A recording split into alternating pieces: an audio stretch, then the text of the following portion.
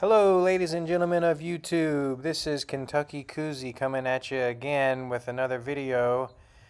I need to process all of this wood that's sitting on my back patio here. So today I'm going to start just kind of bucking this up and getting it ready to split. This video is out of order. I actually did this before I did my last video about the ski rope, but doesn't really matter. I'm just telling you, if anybody's actually really paying attention and could know that, then congratulations to you. More power to you. Thanks for watching. That's a true fan right there. I am using my home light right now to saw this wood, and here's the issue I want to talk about, and I want to hear from somebody in the comments if you have anything to say about this. So this is kind of a long story, but again, I would love to hear feedback from any saw experts out there. I put fresh gas and oil into my Stihl chainsaw and it stopped running, okay? And I'm not a complete idiot. I went to the gas station and I used the digital gas pump to measure 1.5 gallons of gas, and I was supposed to put 4 ounces of oil in the gas. Well, and that's half of the rest. That's half of the recommended dose. It's supposed to be 8 ounces of oil for 3 gallons of gas. But I have a 2-gallon gas container, so I halved the recipe, and I put 1.5 gallons of gas for 4 ounces of oil instead of 8 ounces. Okay. So I'm not a complete moron. I'm pretty sure I did the math correctly, and I used the digital gas pump to measure it all. Well, I brought it home and I filled up my Stihl chainsaw and fired it up, thought it was fine, it was idling fine, and I walked around to the front of my house and I have a bush that is just growing out of control, so I cut it back with a chainsaw. I just whacked it off at the ground, and when I was that's as much as I was able to cut with it. I cut that little bush down and I set the chainsaw down in the grass and started picking up all the sticks and everything, and it just shut off and stopped idling. And I didn't think much of it because chainsaws do that sometimes. If you leave them sitting without revving them, they'll just shut off sometimes. Well, I walked around back and started to work on all this wood, and the saw wouldn't start. I mean, I cranked on it and cranked on it and cranked on it to the point that my shoulder was sore for a day, and it just would not start. So I was like, oh, something's wrong with the Stihl, whatever, let me try the home light. And I put gas in the home light saw, the same gas, and I ran it for about 5 minutes, and it did the same thing and shut off and wouldn't start again.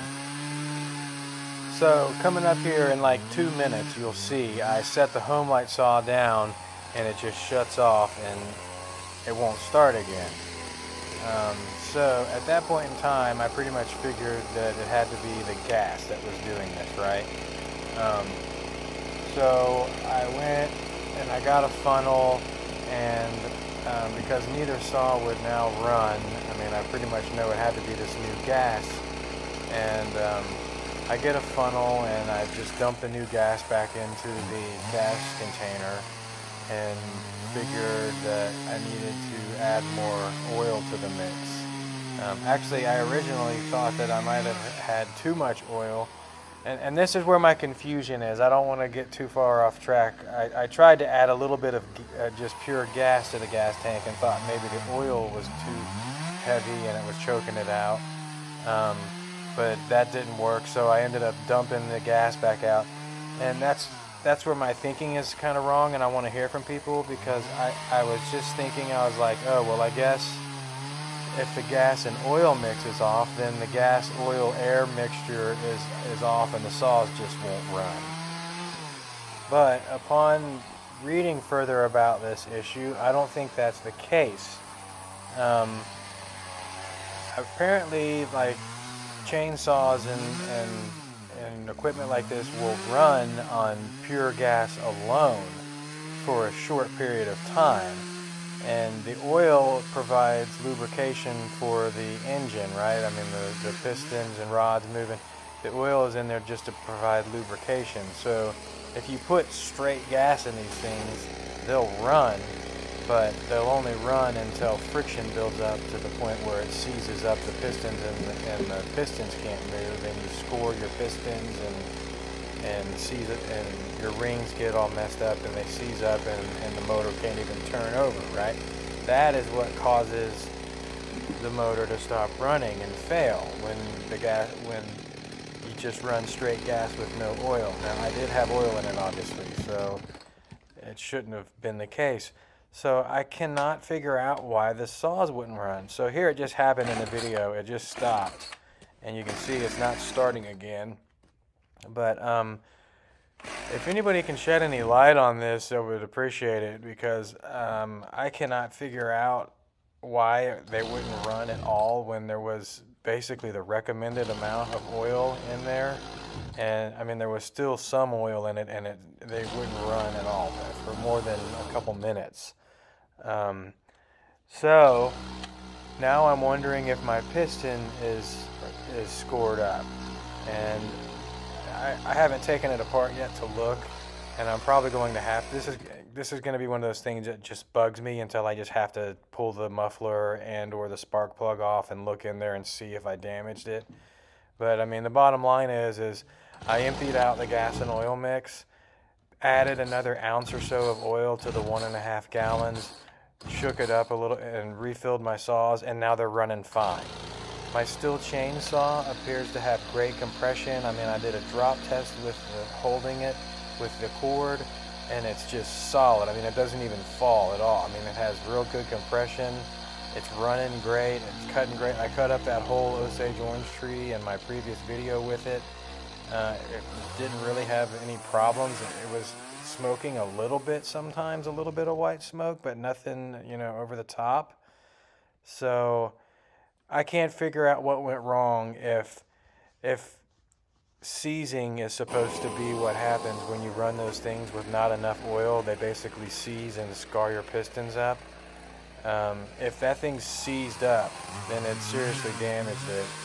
And the thing is it started right back up and ran, so I'm just like, okay, I'm just going to go with it. I mean, I don't even know if I want to look in there. I'm going to have to do it just out of curiosity, but I mean, looking at it isn't going to do anything. I mean, if it runs and it's working, I'm not going to take it in and fix it or anything. It's not going to change anything by looking at it.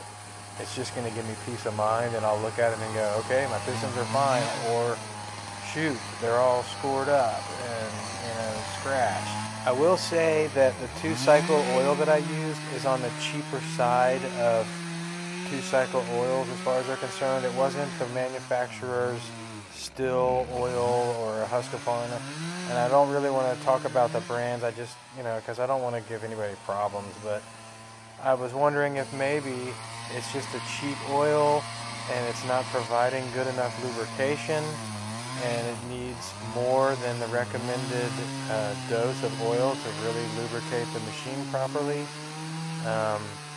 That's all I can think of. So maybe I need to go ahead and spend another $1 or $2 and get a decent oil. But again, that still leaves me with wondering if my pistons are scored. I hope I didn't seriously damage my chainsaw, because like I said, I mean, if you followed my explanation, if it stopped running because there wasn't enough oil, then it was doing it because the pistons couldn't move and it was seized, right? So it's damaged. And that's what's causing me a lot of frustration, because I hate to think I damaged my saw using the recommended amount of oil in the gas. But if you have any insight into that, let me know. And if I ever end up taking this thing apart and going ahead and getting my hands dirty and pulling this muffler off, I'll maybe let you know, and maybe I'll do a video on it. I don't know if I'll be able to get a camera inside to see the piston or not, because basically all I have is an iPhone. I don't really have a scope or anything to stick in there. But if I can shine a flashlight on it and record it, I will certainly try to do that. We'll see. I don't know if I'm going to do that or not, but if I do, I might try to record it.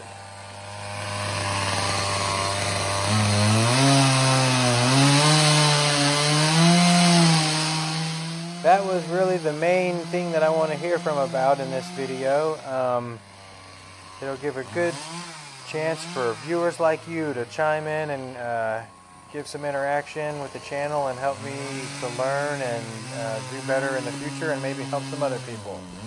But if you're watching the video, I'm just bucking up these logs, happily chainsawing along, and all of these logs, well, yeah, all of them actually, they came from just the side of the road, and we had a big windstorm here a few weeks ago, and a lot of damage was done. I did a video on it, driving around looking, and all of these logs pretty much came from just the side of the road and from that windstorm. People that needed them moved off their property, trees that fell down and were blocking the road and were just there for the taking or whatever. So I mean, when the getting was good, I went ahead and got a few truckloads of wood, and I even grabbed a little bit of pine just because I wanted to add it to my collection, and it'll be just fine once it seasons for a year or two. Might only need a year, but I mean, and I could put it in the fire pit or whatever and burn. But regardless, I added it to my collection. It smells great, especially when you split it. Just the whole area down there smells great. I got hickory and pine and a little bit of oak and all kinds of stuff. So it all smells great. But so that's where this stuff came from. I hope to keep the firewood content kind of rolling along, but usually this is a wintertime thing for me. When the leaves aren't on the trees, the sap's not flowing, that's when I make my wood. And you get it now and let it season for the next season, and it's about done with firewood gathering time for me. So it's kind of sad. There will probably be some events throughout the summer where I might be able to come across some wood. You never know. If you're always looking for wood, you never know what you'll come across, right? But if you are here for firewood content, I commend you, and I hope you will stick around, because I think I'm going to shift my content. I mean, once I'm done with making wood for this year, I'm going to have to do other things. So please stick around, stick with me, and I mean, I'll do firewood, whenever I can, and certainly next year. But I'll probably do some fishing videos. I want to test that lure out I made in a short a while back, and other outdoor videos, and any other mechanic things that I come across and stuff. Whatever I can come up with, I'm going to shoot videos, any wildlife photography or whatever. But the content will be changing. Please stick with me. I hope you don't get offended if you're here for firewood and I go fishing or show a car mechanic video or something else. I'm going to do whatever I can to get content and try to build my channel, and I don't want to lose people because of changing content. It's just hard to settle in on a niche and do one thing only. And this is just kind of my personal channel, and it has my name on it, but my real original YouTube website is youtube.com/KentuckyKoozie. So if I was to make stickers or anything, I might make Kentucky Koozie stickers. Let me know what y'all think about that. Because everybody seems to have like a name, it's like on the farm with, what's his name? Joe Schmo. Or what, and so not a lot of people use their real name. It'll be like, Jeff from, Firewood Burn Down channel or whatever. So maybe I should just be Kentucky Koozie and be Kyle from Kentucky Koozie. I might do that, and that's my original website, so you can certainly find me by that. My handle is my name, first and last name, Kyle Walling, and that's the story on that, because I'm pretty sure YouTube has changed their policies on the way you can name channels now. Currently, you can have a handle, which is it's youtube.com/ and then the @ symbol, and then a handle, so it'd be /@ Kyle Walling. But if you have legacy status and your site is old enough, it used to be a name, and my original name when I signed up 14 years ago or longer, whatever, was Kentucky Koozie. So that name is not a handle. It is youtube.com/Kentucky Koozie. You don't have to put an @ symbol or anything, just /Kentucky Koozie. But you can no longer do that, is my understanding. You can't change your name. You can't ever get back to it. They're going to honor the original legacy names, but going forward, you have to have a handle, and it has to have an @ symbol in it. So the new channels, you all have to have @Kyle Walling. And you know, you can actually change the handles, but you can't get back and change those old names. It's just, I'm sure all you creators know that. Anybody else may not know that, but that's how you can find YouTube channels if you're ever wondering.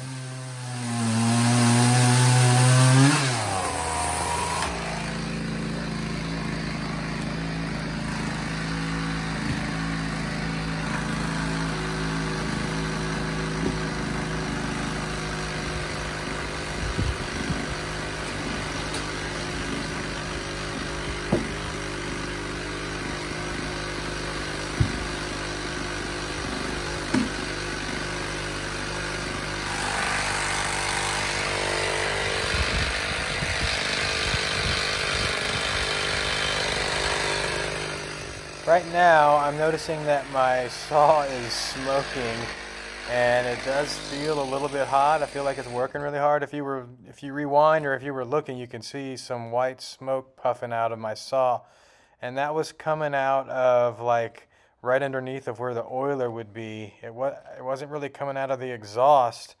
It looked to me like it was coming out of like the bottom where the chain like exits out, like underneath the oiler and everything. It was puffing smoke out of there.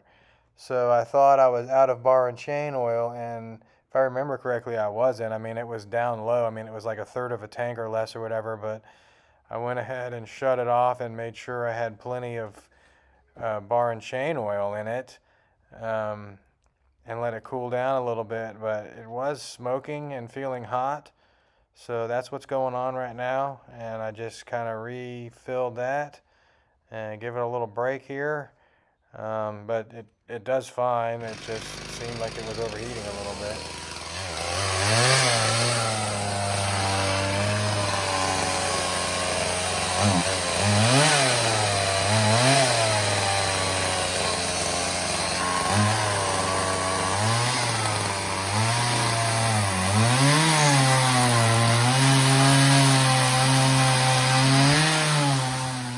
Yeah, man, if you were watching, you could see where the smoke was coming. It was coming out of the back of the saw. So, you know, I don't know. I just love running chainsaws. I love making firewood. I know a little bit about them. Look at that thing smoking.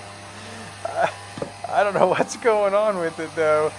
And it gets the job done, and it still runs, so I'm just rolling with it. But, hey, I'm not a mechanic. I just love working with them, so, you know, somebody might be able to tell me without being rude. I don't use that saw very much, but it's just a smoker. I guess that oil that I put in the gas might just be cheap oil. Maybe I got bad oil or something. That's what it's looking like. My still was smoking a little bit, not that bad, but I mean, if you go back and watch that video of the Osage orange tree, the last video I posted, pulling down the tree with a ski rope, it was smoking a little bit at times, but I mean, it was almost normal because when you rev it up, it was fine. I mean, nothing. I mean, if it was sitting there just blowing out white smoke constantly, like you were, you know, it was completely, the gas was completely messed up or something, I'd be worried. But I mean, a little puff of white smoke every now and then seems normal. Now, with that being said, with all the problems that I had with this oil, I may just need to switch brands and use a different oil. It seems like it's probably just a cheap oil. It's not providing adequate lubrication, and it may not be burning clean. So I probably just need to go ahead and spend $2 more and get some better oil. Wow, it's really smoking. That's funny. I guess that's the conclusion I'm going to come to, and that's probably the conclusion that most people will tell me in the comments, so thanks.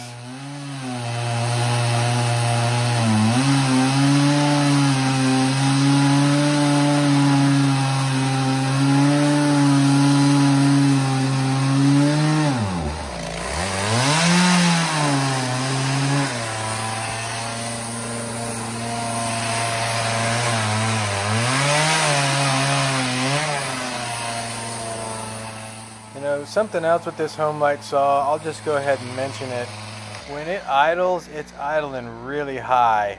I may need to see if I can tune this thing and bring it down a little bit, but when it's at idle, the chain is just racing. I mean, it's not like the chain just kind of jerks along and kind of pulls a little bit when it's idling. It is going like fast. I mean, it'll cut if you take it and lean it against a log, it'll cut into the wood before it stops. I mean, it races. And it's like when you put the chain brake on, the chain is going so fast, I feel like it's unhealthy to just put the chain brake on and stop it going from as fast as it's going to zero instantly. I've just been dealing with it and getting by because I hardly use this saw at all. But that'd be something else maybe. If somebody has any insight, let me know. I just let it go, but I might try to tune this thing and see if it's a little high strung or something, and I can bring down the idle a little bit. But other than that, it runs great. Now this little saw does have a tendency to throw the chain sometimes. I don't know why, but several times throughout history, I've had this saw since 2003 or 4, I think, right in that area. And several times throughout its history, it has thrown the chain, and all I do is, I make sure that the bolts are down really tight. You got to tighten them tight, and I know you can probably over-tighten them because they'll rip out of the plastic and everything, and then you'll have a big problem. But, I got to get them as tight as possible, and just try to make sure that the chain is snug. Don't cut with a loose chain, and make sure that the bolts are tight that hold it. But yeah, this chainsaw, it runs a little bit high strung, and it will throw the chain if you let it get loose and you really work it too hard. So that's the only issue I've had with it. Other than that, it gets, it's a little workhorse. It gets some work done.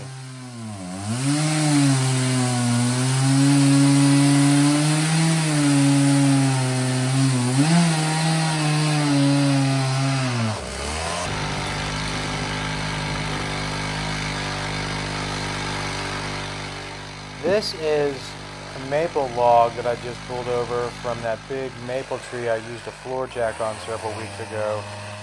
And let me tell you, that tree is heavy. It's amazing how heavy some of these trees are, and it varies widely. Those other trees that I was cutting a minute ago are like feather light. It looks like it's solid. It's really good wood. It is solid. There's nothing wrong with it, no bugs, nothing, but I can just pick it right up and carry it around and no problem. That maple, I feel like each one of those rounds is like, I don't know, I want to say 200 pounds, but they're probably every bit of 90 or 100 a piece, which is like picking up a small person every time you pick up a round. But it is really heavy. That 5-foot section I just drug over, I don't even know if I could lift that. I can pick it up and drag it and move it around, and I was able to lift it. I was able to get it in my pickup truck and slide it in, but it's all I can do to lift it. It is really heavy, and it's also not splitting well. I did a little bit of splitting on it when I was cutting that tree up, and it was not coming apart. It's just, the maul is just bouncing off of that stuff. So that's going to be the next video I do, is processing these rounds, splitting them. And I'm probably going to have to use a maul because they're just so heavy, and that 5-ton log splitter probably won't split them. So you're going to be able to enjoy me trying to split them or figure out how to. I may have to chip away at them with a maul and then put them on the log splitter and finish them or something. I don't know, but they are not splitting easy. And I mean, I don't know what you think about maple, and it comes in all different shapes and sizes, but this is a really old tree, and it is solid. I mean, it's so heavy, and it's not wanting to work with me. I was watching some other videos, and it's deceiving. Some of these sections you think might weigh 1,000 pounds or 2,000 pounds. Some of these guys are able to weigh this stuff, and sections of these old maple trees and stuff, you know, these 200-year-old trees weigh 6,000–7,000 pounds, almost 8,000 pounds. Like, just a section of the trunk, not the whole tree, but I mean, just like, you know, just like a 10-foot large section, or like a tree top with part of the trunk or something. You're talking 6,000 or 7,000 pounds. So that section that I cut up that's what it was. I mean, it was a large trunk section. You can see the rounds sitting on the left side of the screen, and that'll be coming right up when I get some free time splitting those. I'll have to wrestle them around and try to get them split up and drying so they can be ready to burn next year.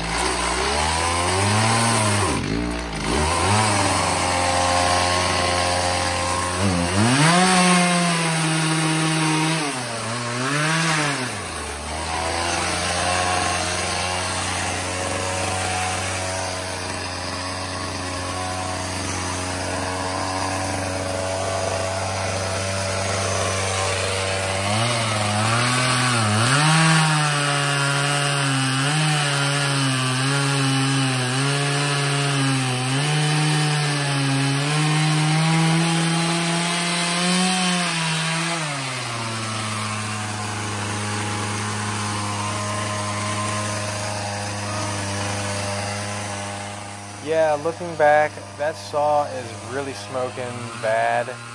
I must have got some bad oil, and that's a shame because I was waiting for a week or so until it was convenient for me to get oil, and I finally got it, and I think it's bad oil, and I probably need to just go ahead and dispose of it and buy more oil, a different brand. That's got to be why it's smoking. It's just not burning clean, and it's not providing good lubrication.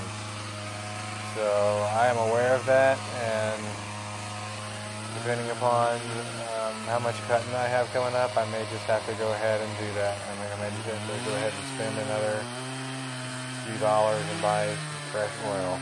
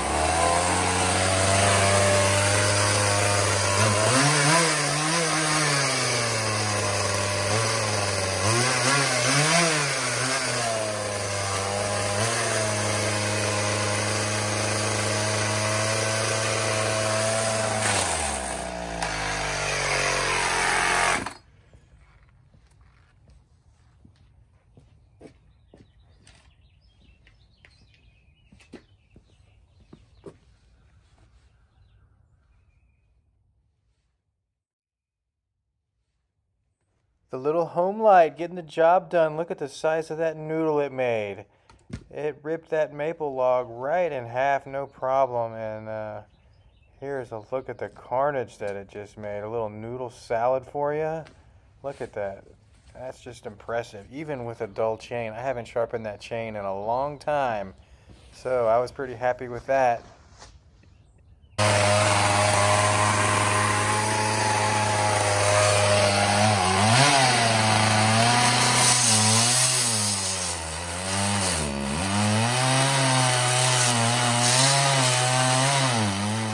You know, I've been thinking lately about how blessed I am to have this variety of wood right now. I have hickory, I have white oak, I have cherry. I can use this stuff in my smoker. I want to make a spatula for my cast iron out of it. I'm even thinking about making an Osage orange spatula if I ever get around to it. I'd like to make at least 2 of them so I could have like a little stir set with them. But, a lot of the people on the West Coast and stuff, they don't have access to hickory, and especially people in big cities. If they like barbecuing and pizza ovens and smokers, they just don't have access to wood. I mean, a lot of people just don't. So, I mean, I've been thinking about selling this stuff. There's a lot of people doing it already, so, I mean, that's why I haven't done it. But if anybody wanted some, I mean, I'd be willing to fill up a flat rate box and ship it for the right price. But I'm just, you know, happy as a pig in mud that I have all of this wood to burn and I can put it in my smoker or whatever. I'm going to try to save some of that hickory and set it aside just for that. But yeah, it's some good looking stuff, and I'm pretty happy with my pile of wood this year. Really blessed with what the nature and the Lord and the community has provided. So that's a big high point for me right now. It's a big positive thing. I've enjoyed getting all this, and I'm going to let the hunt continue throughout the year. However, you know, during the summer, it's a lot more difficult. Like I said, the leaves are all on the trees. The poison ivy's out. It's just, you know, it's sweltering hot. But who knows, there might come a time when I stumble upon something, so we'll just see. I'm always on the lookout for stuff, so we'll see what happens.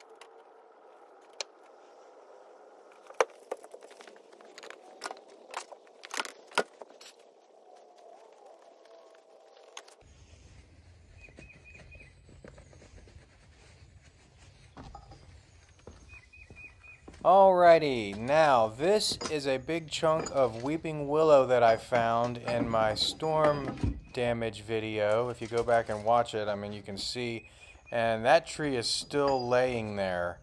They have not touched it. This is the kind of stuff that I almost want to just go and knock on their door and be like, hey, do you need some help getting your tree cleaned up? But anyways, I just had to have this for my collection as well. I know weeping willow is not the best firewood in the world, but I mean, I just can't resist, and it will burn. So this is a nice big round that I'm splitting here, and it ends up being really pretty inside. It's got some twisted grain, or it's kind of wavy. I don't know what you would call it. You sawmill guys have a term for it, I'm sure. But it has just a really unique grain structure to it, and it's some pretty wood inside.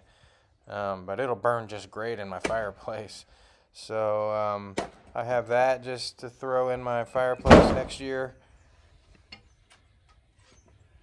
Okay guys, if you just heard that loud bang, that was my cat knocking over a guitar case. So I had to stop and go put her in a bathroom because she is going crazy right now.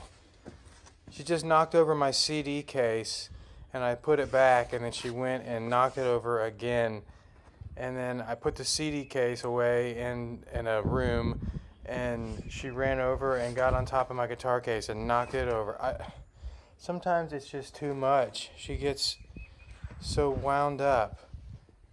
And anyways, that's that piece of willow I was trying to show you, and if you were watching that, it's some really pretty stuff. I don't know what I'm going to do with this cat, man. She's got her own YouTube channel, and it's really funny to watch her sometimes. And if I could record everything that she has done, it's just comedy gold. But she's an elusive thing with the camera, and like she does things just spur of the moment, and I can't always have the camera on. So, you know, I miss 90% of the stuff that she does. But she's going to be a handful to live with for the next 15 or 20 years. Sometimes it's a little bit concerning, but anyways, back to the willow.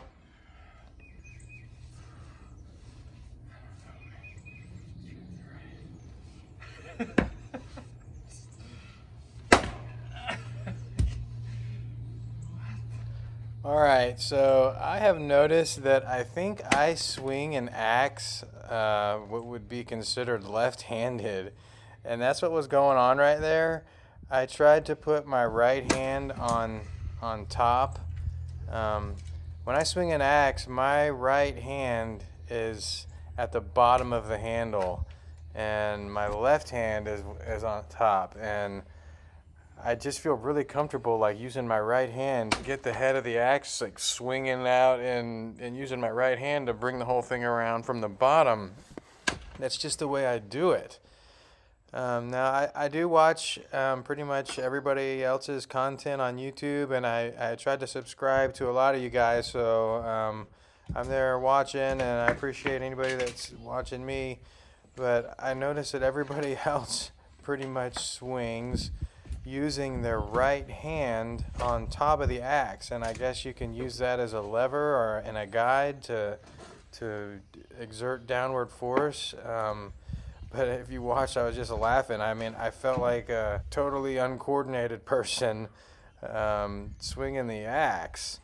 I can't even do it. I mean, I can try again, maybe. I'll try some more, but I just switched my grip to the other way around with my right hand on top, and I couldn't even do it. I mean, I felt like I had no coordination at all. I couldn't even swing it.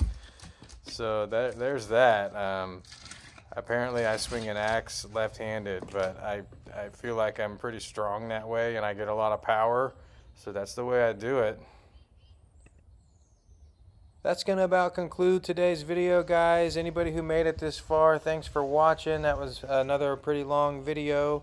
Here's just kind of a picture of what I have left as far as the large rounds to split. Now there is about maybe 2/3 of a face cord to the right of the camera that's all maple that also has to be split. It's some smaller rounds. It's all in the 4 to 6 to 8 inch range. It'll be easy splitting. But that'll be coming up, and that'll be about it for the firewood processing.